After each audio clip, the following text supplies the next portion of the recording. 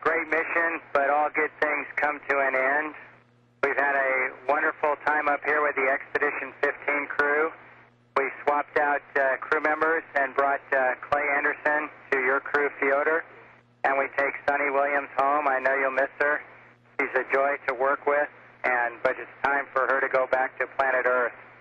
We're very happy about the success of the installation of the S3, S4 truss, fully operational, and many other tasks were accomplished. We faced some adversity together, but through the joint efforts of our crews and working with our excellent control centers in Houston and in Moscow, the problems were overcome and the mission was a success. Thank you very much. Thank you very much, CJ, too. The time is very interesting. The time coming too slowly and going too fast.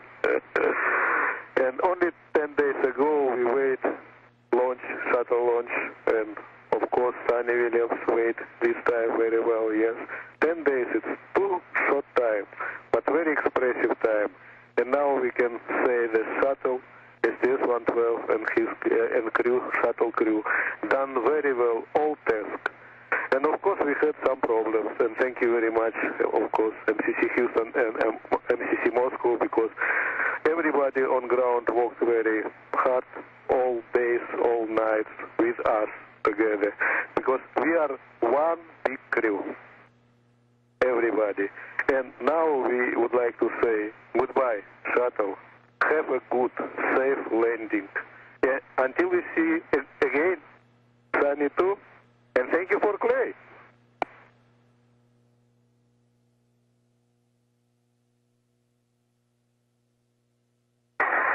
ISS and Atlantis from your ISS flight control team.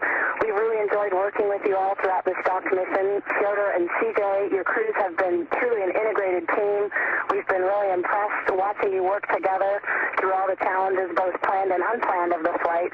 You got all the mission objectives done and then some. Congratulations to all of you. Thanks a lot, Houston. Great working with you, too.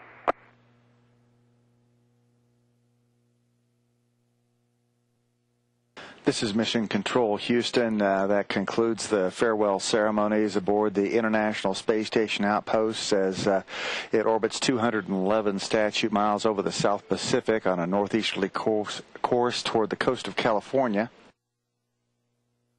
Commander Rick Sturko of the STS-117 crew speaking for that team, providing his thanks to the Expedition 15 crew and Commander Fyodor Yurchikhin aboard the International Space Station. Sturko indicated that the Atlantis crew had a wonderful time with the Expedition 15 crew. They were happy to swap Clay and Sunny, Clay Anderson and Sunny Williams. That Williams was been a joy to work with, but it's time for her to come back to Earth.